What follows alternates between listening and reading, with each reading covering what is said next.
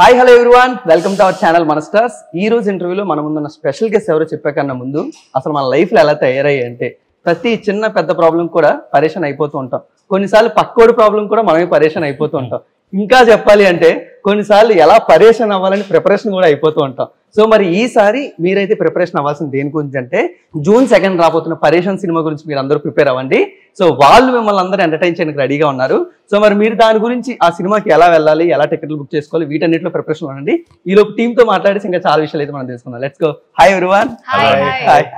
So first మీతోనే మొదలు పెడతాను. సో వాట్ ఈస్ రూపక్ రొనాల్డసన్ అంటే క్రిస్టియన్ రొనాల్డో బాగా ఇష్టం అన్న యాడ్ చేశారు? లేదు లేదు, అది మా ఇంట్లో మా ఫ్యామిలీ మొత్తం పేర్లు అట్లే ఉంటాయి. ఇంకా చూస్తే అది నవ్వుకుంటారు అందరు. అది పెద్ద లిస్ట్ ఉంది, అది చెప్పాలా? పర్లేదు చెప్పేయచ్చు. అది ఒక 4 పేరు. నా పేరు రూపక్ రొనాల్డసన్, మా అన్నయ్య పేరు దీపక్ డొనాల్డ్సన్, మా తమ్ముడి పేరు జ్ఞాన గెర్హార్డ్సన్, మా ఫాదర్ పేరు విల్సన్, వాళ్ళ తమ్ముడి పేరు జెడ్సన్, ఇంకొక ఆయన పేరు డేవిడ్సన్, ఇంకొక ఆయన పేరు నెల్సన్, మా బావయ్య పేరు జాన్సన్, ఇంకా లెస్లీ ఎల్డర్సన్. ఇట్లా అందరూ సన్సే ఉన్నారు. సో ఇందులో కామన్ ఏంటంటే సన్స్. గ్రేట్. సో మెయిన్ గా రానా గారు ఏమన్నారంటే, సో ఈ సినిమాని అంత సింపుల్ గా అయితే ఎవరు చేయలేరు.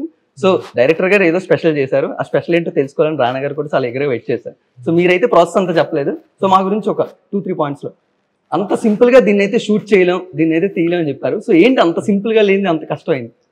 కష్టమే లేదు యాక్చువల్లీ. సింపుల్గా అంటే సింప్లిసిటీ అచీవ్ చేయడమే టఫెస్ట్ థింగ్ అనిపిస్తుంది నాకు పర్సనల్గా.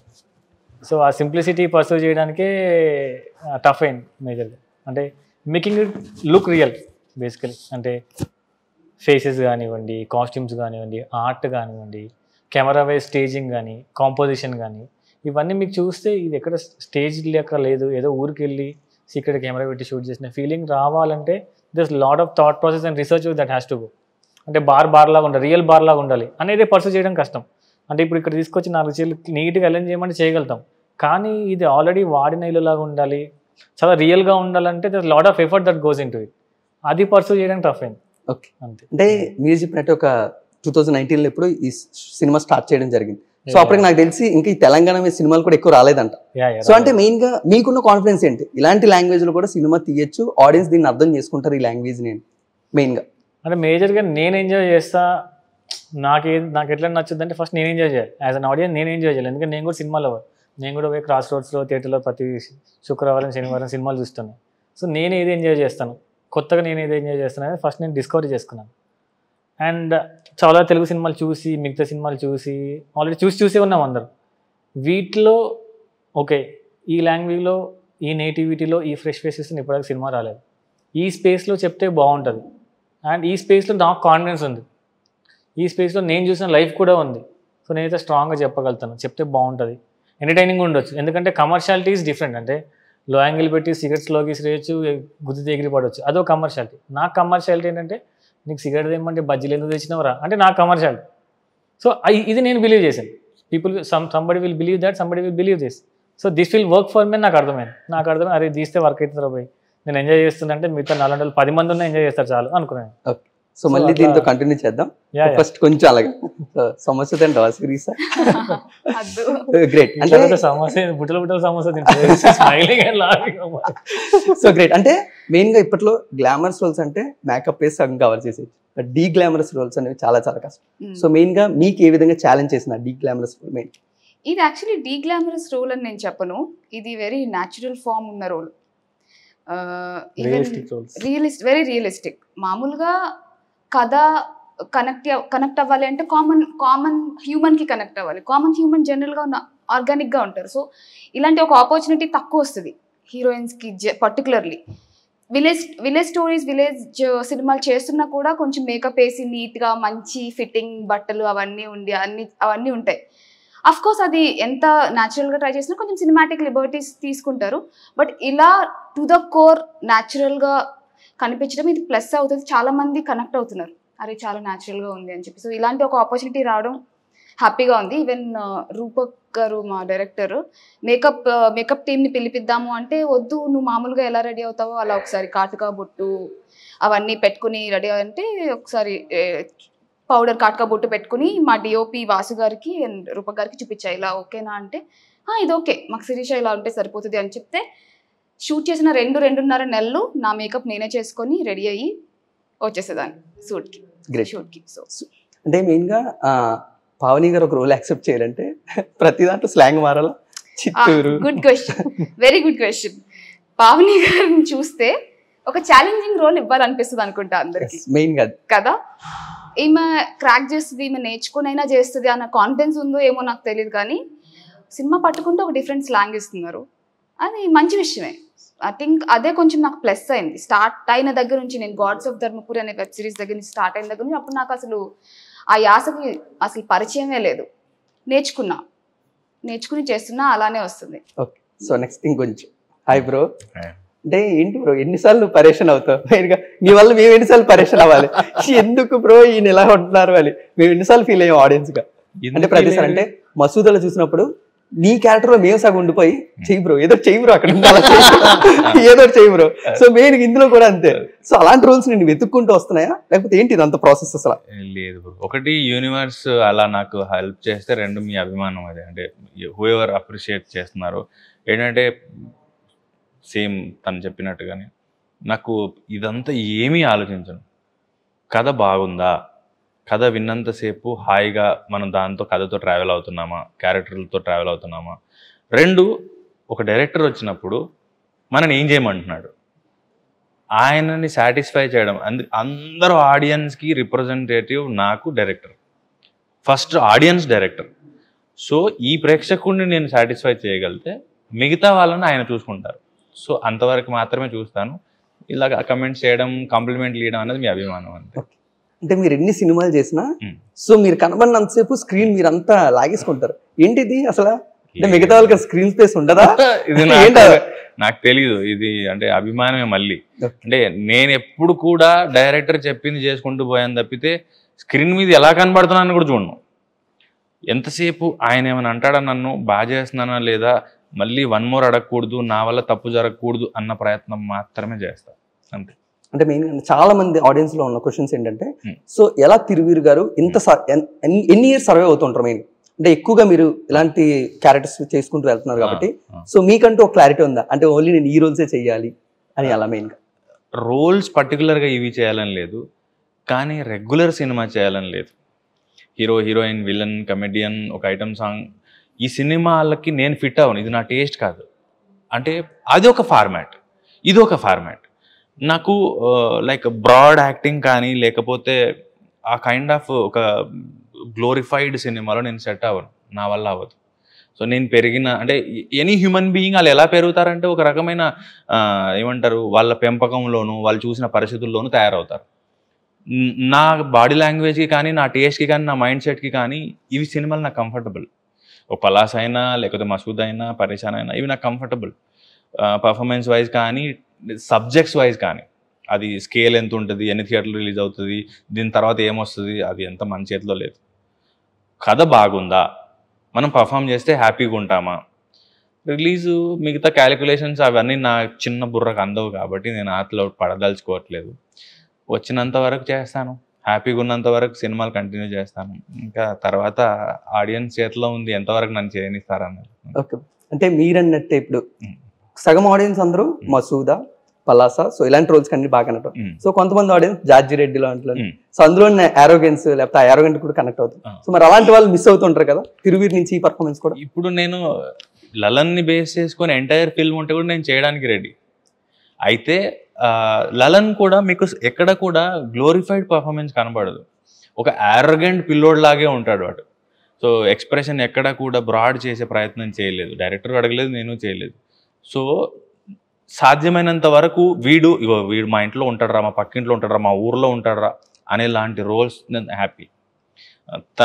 తనకి నాకు ఎప్పుడు ఒక ఫైట్ అవుతూ ఉంటుంది ఏంటంటే, నువ్వెందుకు కమర్షియల్ సినిమాలో ఫిట్ అవ్వకూడదు, నువ్వెందుకు డాన్స్ నేర్చుకోకూడదు, నువ్వెందుకు.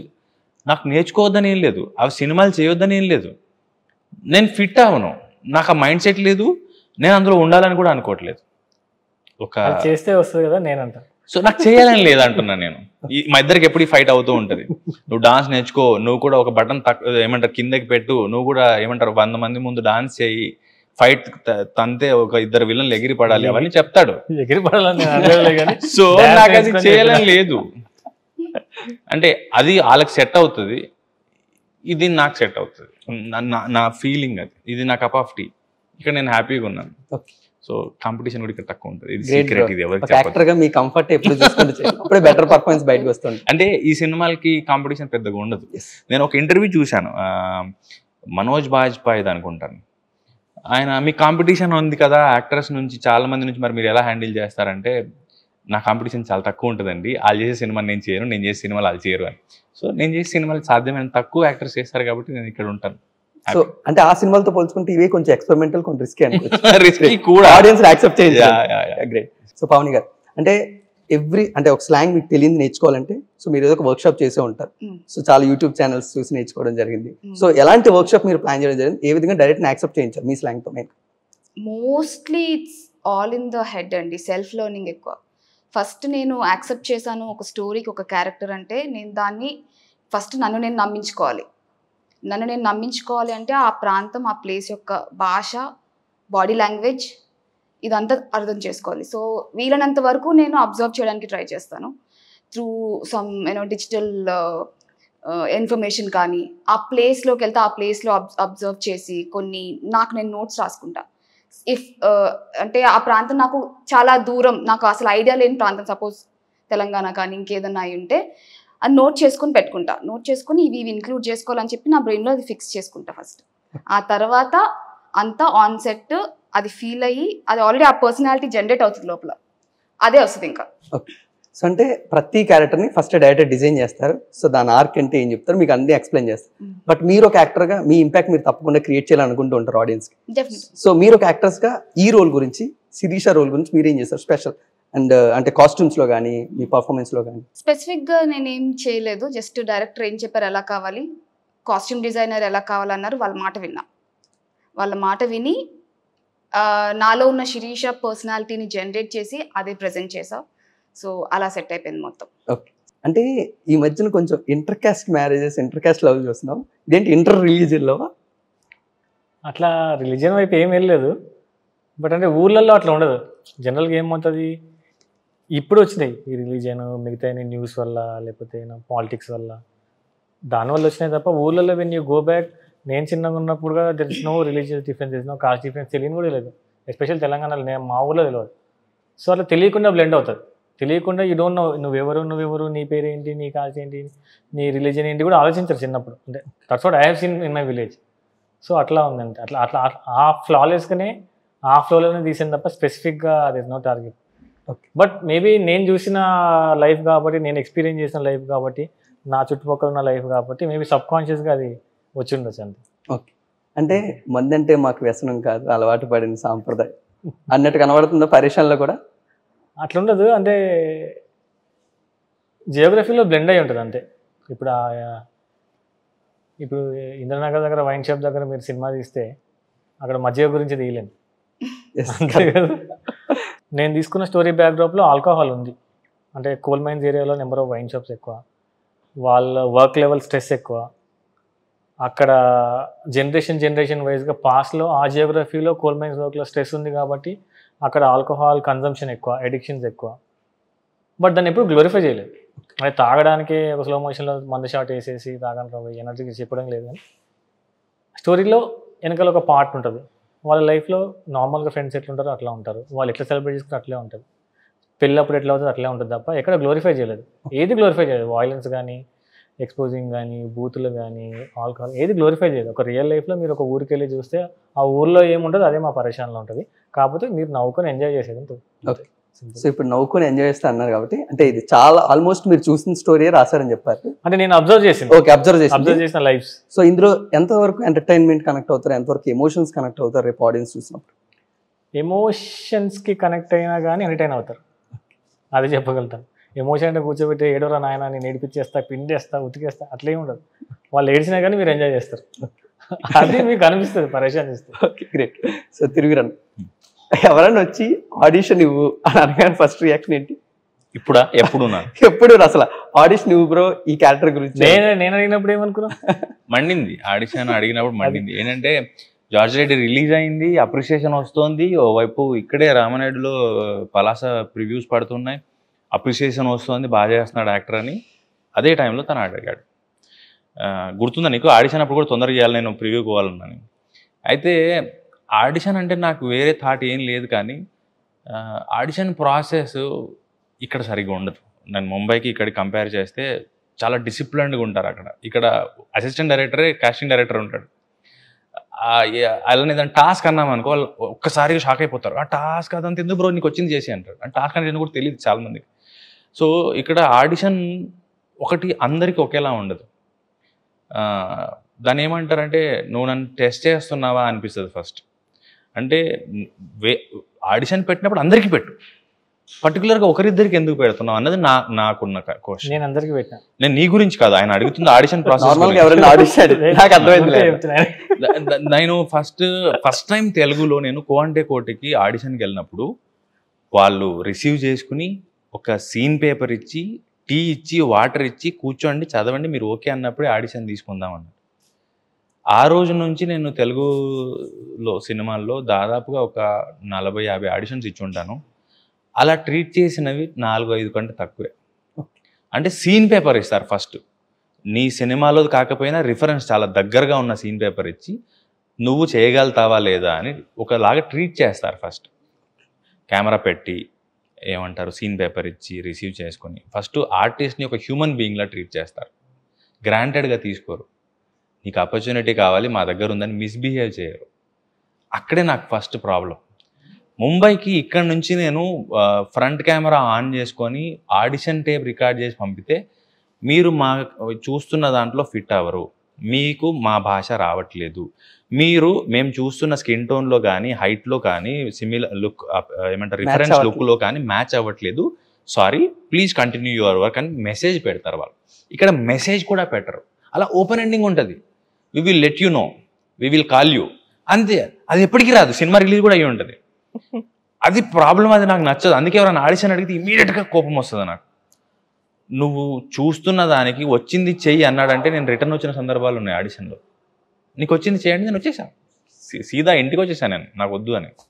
తర్వాత ఆడిషన్ అడిగితే గొడవ వేసుకున్న సందర్భాలు కూడా ఉన్నాయి. ఇప్పుడు ఆడిషన్ అడిగితే ముందు వాళ్ళని కన్సిడర్ కూడా చేయను నేను. అది ఎంత పెద్ద ప్రొడక్షన్ హౌస్ ఉన్నా నువ్వు ఆడిషన్ అడిగావు నాకు వద్దు, నువ్వు ఆ లెవెల్కి తీసుకొచ్చింది అంతే ఆడిషన్ మీద ఉన్న ఒపీనియన్. అండ్ మెయిన్ గా ఐసాక్ క్యారెక్టర్ సో సినిమాలో మాట్లాడుకుంటే ఫాదర్ కి చాలా భయపడుతూ ఉంటారు. సో మళ్ళీ ఫ్రెండ్ డబ్బులు ఇవ్వలేదని కొడుతూ ఉంటాడు ఫుల్. ఏంటి అసలు క్యారెక్టర్ ఏంటి, రేపు ఏ విధంగా ఎవరికి ఎక్కువ కనెక్ట్ అవుతుంటుంది ఆ క్యారెక్టర్ చూసినప్పుడు ఐసాక్? ఇప్పుడు నాకు ఈ సినిమా నాకు పర్సనల్లీ 7G బృందావన్ కాలనీ చాలా ఇష్టమైన సినిమా. అందులో హీరోకి వాళ్ళ నాన్నకి ఒక కెమిస్ట్రీ ఉంటుంది, ఒక ఎమోషన్ ఉంటుంది, మనందరం కనెక్ట్ అవుతాం. మా నాన్నకి నాకు కూడా అదే కెమిస్ట్రీ ఉంటుంది. సో ప్రతి ఒక్కరు వాళ్ళ పేరెంట్స్ని గుర్తు తెచ్చుకుంటారు ఆ సీన్స్ చూస్తున్నప్పుడు. అయితే మంచితనము ఒక్కొక్కసారి ఎంత ప్రాబ్లంలో పడేస్తుంది అనే దానికి క్యారెక్టరే ఐజాక్.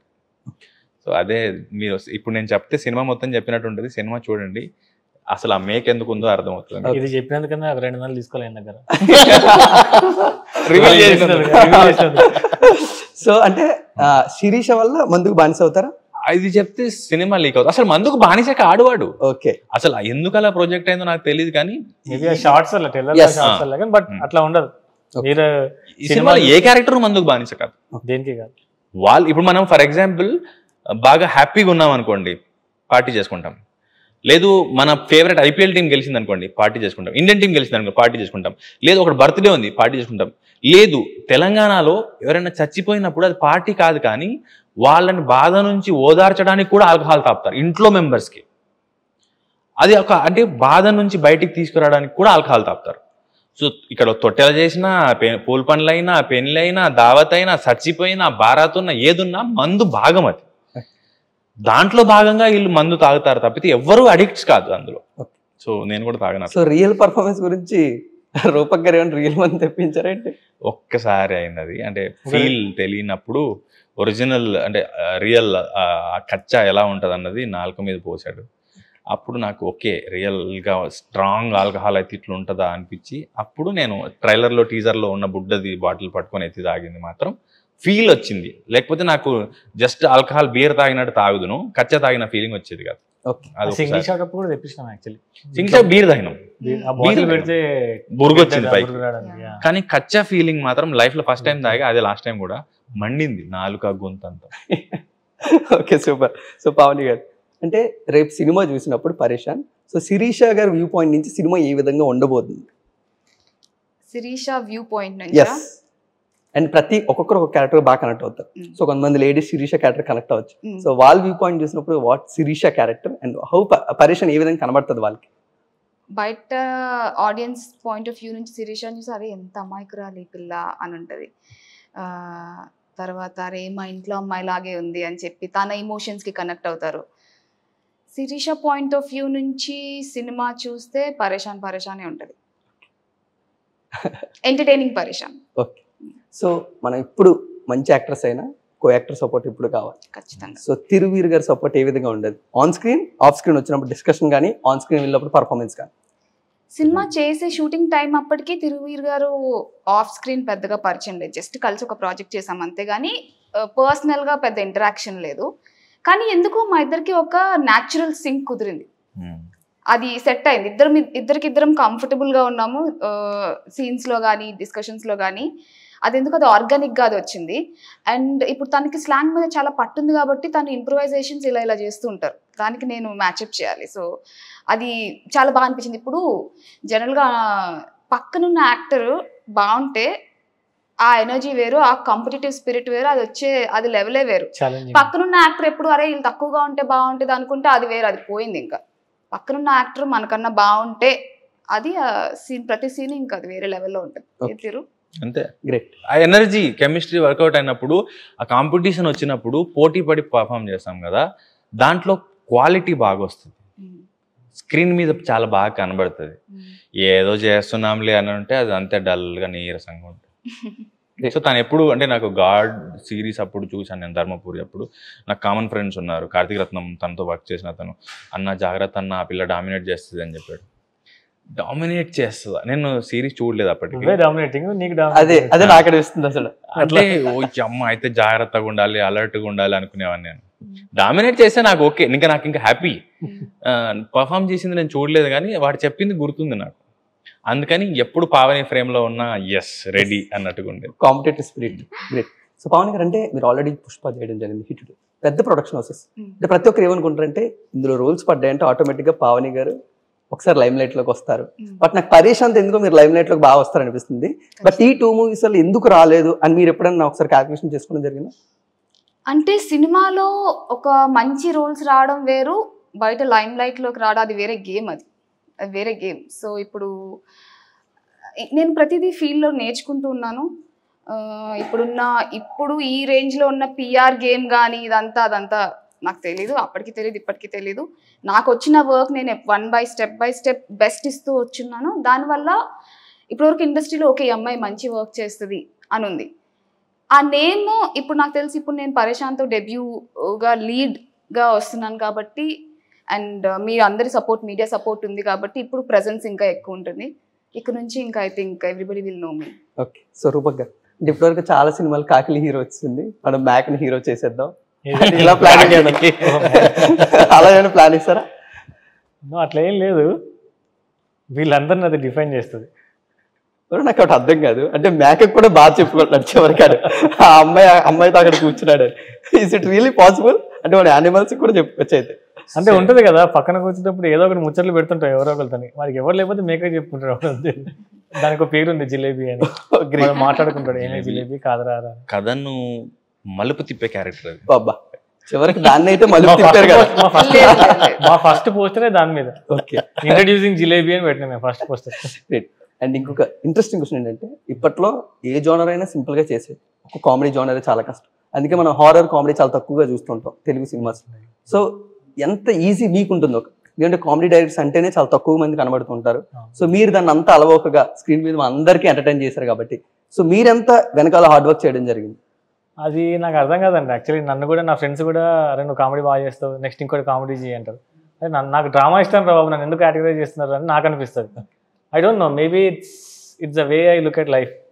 అది దాని నుంచి వచ్చిందేమో. అంటే I takes things seriously, but not always. 99% సీరియస్గా తీసుకోను. దాంట్లోకి వెళ్ళి కూడా ఏదో హ్యూమర్ ఎత్తుకుంటా, ఆ ప్రాబ్లమ్స్ని కూడా నేను ఫన్నీగా చూస్తా. మేబీ దాని నుంచి వెళ్ళి వచ్చిందేమో comedy. It's not a deliberate comedy. అందుకే మీరు చూస్తే కూడా నేను పంచ్ డైలాగులు రాయలేను, లేకపోతే కొట్టి ఎదుటి వాళ్ళని కొట్టి కామెడీ చెప్పలేను. When you watch the film you'll understand. అట్లాంటి కామెడీ నా వల్ల కాదు. Maybe it's more organic and situational comedy. Situations నుంచి వెళ్ళి జనరేట్ అవుతుంది తప్ప ఫోర్స్డ్ ఉండదు. Maybe that's how I see the world. అదే అయి ఉండొచ్చు. అంటే నాకు కూడా తెలియదు నేను కామెడీ సినిమా తీసినాను, మీరందరూ చెప్తే తెలుస్తుంది కామెడీ. ట్రైలర్ చేస్తుంటే ఆ డ్రామాలోనే కామెడీ వచ్చేస్తుంది. ఎగ్జాక్ట్లీ. అంటే there is no force of comedy. అంటే కామెడీ పండించిన కామెడీ తీయలేదు. That's the whole purpose. I want to tell a story. ఒక సర్టన్ వేలో ఒక సర్టన్ యాక్షన్ రియాక్షన్స్ ఉంటే ఒకలాగా వర్క్ అవుద్ది, ఇట్లా ఉంటే బాగుంటుంది అనిపించింది తప్ప ఇది కామెడీ సినిమా తీయాలి, ఫోర్స్డ్ కామెడీ ఉండాలి, ఇది పేలుతుందేమో ఇది పండుతుందేమో అని ఐ హ్యావ్ నో ఐడియా. తెలియదు నాకు కూడా ఇప్పటిదాకా. మేబీ అందరు చూసి నవ్వుకుంటే ఓకే అమ్మాయి కామెడీ సినిమానా అనిపించింది జానరా. ఇప్పుడు మీరు ట్రైలర్ చూసి కామెడీ అంతా అంటున్నారు కదా, ట్రైలర్ లో మీరు చూసింది only 10% of it. 10% cinema out and out ఉంటుంది. సో ఆటోమేటిక్ గా తిరువీర్ గారు ఉన్నారంటే 50% కామెడీ. అందరూ రెడీగా ఉంటారు. ఓకే ఈ అమాయకత్వంతో సగం వచ్చేస్తుంది వాళ్ళకి కామెడీ. ఆబ్వియస్ గా మసూదా లాంటిది హారర్ సినిమాలోనే ఆయన అంత నవ్వించారు, ఇంకా ఆయనకు అవుట్ అండ్ అవుట్ కామెడీ ఇస్తే నేను కామెడీ చేస్తాను ఎప్పుడు అనుకోలేదు లైఫ్ లో. అది ఇప్పుడు కామెడీ టైమింగ్ బాగుంటుంది తిరువీర్ దాటి. నేను కామెడీ చేస్తానా అనిపిస్తుంది. అంత టైమింగ్ ఉందని మీరే డౌట్. రూపక్ గారు అంటే ఎంత తెలంగాణ బేస్డ్ సినిమా తీస్తే తెలంగాణ ఫార్మేషన్ డే రోజు అంటే ఇదంతా ఒక ప్రీ ప్లానెడ్ గా చేసుకున్నారు ముందే. June 2 Telangana formation day. అన్నీ అనుకోకుండా అట్లా కుదిరినాయి అంతే. అందరి హానెస్టీ, అందరి hard work, it's taking some shape. రానా గారు వస్తారని అనుకోలేదు, తెలంగాణ ఫార్మేషన్ డే అప్పుడు రిలీజ్ అవుతుంది అనుకోలేదు, ఇంత పెద్దగా ఇంత గ్రాండ్గా మాకు స్పిరిట్ మీడియా సపోర్ట్ చేసి ప్రమోషన్ చేస్తాం అనుకోలేదు, మా ప్రొడ్యూసర్స్ ఇంత సపోర్ట్ చేస్తారు, ఇంత క్రియేటివ్ ఫ్రీడమ్ ఇస్తారు అనుకోలేదు. ఇట్ ఆల్ ఏదో అంటారు కదా, మన ఇంటెన్షన్ కరెక్ట్ ఉంటే యూనివర్స్ అంతా సపోర్ట్ చేస్తారు అన్నట్టు. రైట్ టైంలో రైట్ పీపుల్, రైట్ టైంలో రైట్ ప్లేస్లో ఉంటాం అన్నట్టు. That's how it happen. అంటే బ్లాంక్ అసలు ఏం తెలియదు నాకు. పరేషాన్ షూట్ చేసినప్పుడు కూడా ఏం తెలియదు. మంచి సినిమా చెప్పాలి, ఈ సినిమా చెప్పాలి, అది ఒక్కటే గుడ్డిగా అంతే. ఆ గుడ్డిగా అదే నమ్మి పోయినాము. అన్నీ everything was following in to place till here, ఈ మూమెంట్ వరకు. సో ఒక డైరెక్టర్ గా ఆ రానా దగ్గుబాటి ప్రెజెన్స్, ఆయన పేరు రాగానే మీకు ఎంత సపోర్ట్ వచ్చింది ఒక బ్యాక్ బోన్? వెరీ హ్యాపీ అని. అంటే ఎవరికి నేను మొన్న నా టీంతో కూడా చెప్తున్నా, అంటే we are so privilege to have రానా గారి నేమ్ ఆన్ అవర్ ఫిల్మ్. ఎందుకంటే చాలామంది film మేకర్కి, first film మేకర్స్కి it's very tough. అంటే ఒక ఇండిపెండెంట్ ఫిలిం లేక ఓన్గా స్టార్ట్ అయిన ఫిలిం ఒక pan India are you know national wide level అనే యాక్టర్ సపోర్ట్ చేసి వచ్చి ఫేస్ ఆఫ్ ద ఫిలిం ఉండడం అనేది it really happens. That magic really happens to anybody. అది కూడా ఒక రూటెడ్ సినిమాని బిలీవ్ చేసి, కొత్త వాళ్ళని బిలీవ్ చేసి, స్టార్స్ లేరు, మార్కెట్ వాల్యూ లేదు, అయినా కానీ ఇది జనాలకు చూపించాలి, ఇట్లాంటి కథ చెప్పాలి, దీంట్లో హానెస్టీ ఉందని బిలీవ్ చేసి ముందుకు రావడం అనేది మా అదృష్టం. Basically we are all lucky to have రానా గారు ఆన్ బోర్డ్. అండ్ ఇట్లా తనలాంటి రానా గారు లాంటి వాళ్ళు రావడం వల్ల నెక్స్ట్ జనరేషన్స్ వాళ్ళు ఎక్స్పెరిమెంట్ చేయడానికి, బిలీవ్ చేయడానికి, నమ్మిని తీయడానికి ధైర్యం వస్తుంది. అరే కరెక్ట్గా చేయొచ్చు, కొత్తగా ఏమని చేయొచ్చు అనే ఇది కాన్ఫిడెన్స్ వస్తుంది. That is very important. నాకే ఇప్పుడు okay this nothing wrong with it, మనమేం తప్పు చేయలేదు, తప్పుదారులు వెళ్ళలేదు, ఎవరిని అంటే రాంగ్ డెసిషన్స్ ఏం కాదు. What ever music wise choices కానీ, యాక్టర్స్ చాయిసెస్ కానీ, లొకేషన్ చాయిసెస్ కానీ, వాట్ ఆర్ ఇన్ని ఇయర్స్ ఆఫ్ జర్నీలో మనం చేసింది కరెక్టే. Somebody is believing it, somebody is trying to be face of your film, that taking your film in to people అనే confidence వచ్చినప్పుడు అంతకంటే ఏం కావాలి as film maker, as an artist. So audience time అనేది చాలా ప్రీషియస్. సో రేపు June 2 వాళ్ళు ఏం ఎక్స్పీరియన్స్ అయిపోతున్నారు, వాళ్ళ టైంని ఏ విధంగా ఎంగేజ్ చేయబోతున్నారు? టైంని ఎంగేజ్ చేసే బదులు స్ట్రెస్ తీసేస్తాం, అది చెప్పగలుగుతాను నేను. సో ఫైనల్ క్వశ్చన్, మీ లైఫ్లో ఉన్న స్ట్రెస్, తలనొప్పులు, చిరాకులు అన్నీ పోవాలంటే వచ్చి మా పరేషాన్ చూసి చిల్ అవ్వండి. సో మొత్తం ఐజాక్ వల్లే పోతుందా చిరాకు? Isaac, Sirisha, tiger scene, Pasha, మైదాకు అందరు ఉన్నారు. ఓకే గ్రేట్, అందరు ఎంటర్టైన్ చేస్తారు. సో ఫైనల్ క్వశ్చన్, సో మీరు ఎవరిని పరేషాన్ చేయడం కాకుండా మిమ్మల్ని ఎవరు పరేషాన్ చేశారు మీ లైఫ్లో? ఈయన వల్ల చాలా పరేషాన్ అయ్యారు, ఏదైనా మూమెంట్? పరేషాన్ ఏమోనండి తెలియదు. ఒకరి వల్ల చాలా పరేషాన్ అయ్యారు నాయన, ఫైనాన్షియల్ అవ్వచ్చు, ప్రొఫెషనల్ అవ్వచ్చు, పర్సనల్ అవ్వచ్చు. ఒకరి వల్ల అంటే మేబీ షూట్లో అని చెప్పుకోవచ్చు. అంటే నువ్వు కొద్దిగా, ఈయన కొద్దిగా పర్సెంటేజ్, ఆ సత్తిగాడు కొద్దిగా పర్సెంటేజ్, ఆగం సత్తి అని. వాడు ఏంటంటే అసలు పర్సనాలిటీ వాడు ఫుల్ హైపర్ యాక్టివ్. వాడు ఆడిషన్ ఇచ్చినప్పుడు హాయ్ సుచిత అన్నాడు, వాడు హాయ్ రచిత అన్నాడు. కానీ సినిమాలో వాడు ఎట్లా ఉండాలి, చాలా సటిల్గా, కామ్గా, ఇన్నోసెంట్గా ఉండాలి. వాడి రియల్ క్యారెక్టర్కి, వాడి ఆన్ స్క్రీన్ క్యారెక్టర్కి సంబంధమే లేదు. ఇంకా వాడితో షూట్లో వాడికి అందరికీ పరేషాన్. వాడు ఏడోరా అంటే అంటాడు వచ్చి, రే ఇంకోసారి అట్లా మొహం పెట్టినాం అనుకో అని చెప్పి ఫుల్ తిడుతుండే. అంటే వాడికి రోజు నేను షూట్లో మనం తిడుతూనే ఉండే. ఎందుకు తిడుతుండే, వాడు తిడితే ఫీల్ అవుతుండే. ఫీల్ అవుతే నాకు వాడు ఫీల్ అయ్యే యాక్టింగే కావాలి నాకు. వాడు రియల్ గా తిడితే వాడు ఫీల్ అవుతుండే, వాడు ఫీల్ అయిందని నేను క్యాప్చర్ చేస్తుండే. ఇట్లా ఉంటే నాకు రివర్స్ ట్రీట్మెంట్ అంతా. ఇలా తిట్టి ఒకసారి నిజంగా తిన్నా, సరిగ్గా ఉంటారా బాబు అంటే సీరియస్ గా వెళ్ళిపోయి నిలబడ్డాడు. అక్కడేమో చెరువు ఉంది, వెనకాలకి వెళ్ళి చూస్తే వాడు చెరువు దగ్గర నాకు భయం వేసింది. వీడు ఏం దొరుకుతాడు ఏంది చెరువులో ఇప్పుడు అనుకున్నా. మళ్ళీ దగ్గరికి వెళ్ళి ఏమైందిరా అంటే మూడ్లోకి వస్తున్నాను అన్న. మీకు దండం రా ఆయన షార్ట్ కదా. సో వాడొక్కడు బాగా పరేషాన్ చేసింది షూట్ లో. అండ్ ఈ బాబు అప్పుడప్పుడు. సో నెక్స్ట్ మీకు మీ లైఫ్ లో మిమ్మల్ని బాగా అదే మీరు బాగా పరేషాన్ లేకపోతే మిమ్మల్ని ఎవరైనా పరేషాన్ చేస్తారు? నన్ను చాలా పరేషాన్ చేసిన ఎక్కువ టైం చేయలేరు ఎవరు. నేను చాలా తొందరగా మర్చిపోయి మూవ్ ఆన్ అయిపోతూ ఉంటా. పరేషాన్ అయింది అంటే ఇప్పుడు లీడ్ గా చేస్తున్న ఫస్ట్ సినిమా పరేషాన్. It took 3 years. నాకు నేనే పరేషాన్ అయ్యా, ఎంత టైం ఎప్పుడు వస్తుంది. But best things take time. ఇంత టైం తీసుకున్నా 2023 June 2 తెలంగాణ ఫార్మేషన్ డే రోజు అందరిని ఎంటర్టైన్ చేయడానికి వస్తుంది. So very happy. గ్రేట్ అన్న. మీరు ఆడిషన్ ప్రాసెస్ అది ఎప్పుడు పరేషాన్ చేస్తున్నాడు. నాకు అర్థం కాదు, అది మ్యాథ్స్ ఫిజిక్స్ తర్వాత నాకు అర్థం కాదు ఆడిషన్ ప్రాసెస్. సో అంటే గాలిపోయిన మన లైఫ్ కి కొన్నిసార్లు గాలి ఇచ్చే కాంప్లిమెంట్స్ ఉంటాయి. సో అలా రానా గారి కాంప్లిమెంట్ ఎంత గాలి ఇచ్చింది, ఎంత పవర్ ఇచ్చింది? రానా గారు అన్నది ఏంటంటే చాలా థిన్ లైన్, కూర్చోబెట్టావు నువ్వు 2 గంటలు అన్నాడు. ఇంకంతకంటే బెస్ట్ కాంప్లిమెంట్ నేను ఈ పరేషాన్ నుంచి ఎక్స్పెక్ట్ కూడా చేయను. So wish you all the success. Thank you so much. June 2 గురించి చాలా ఈగర్ గా వెయిట్ చేస్తున్నాం మేమైతే. Thank you so much. And guys మీరందరూ కూడా June 2 పరేషాన్ సినిమా చూడడానికి ప్రిపరేషన్ అయిపోయింది. Okay, thank you so much. Thank you. Nice.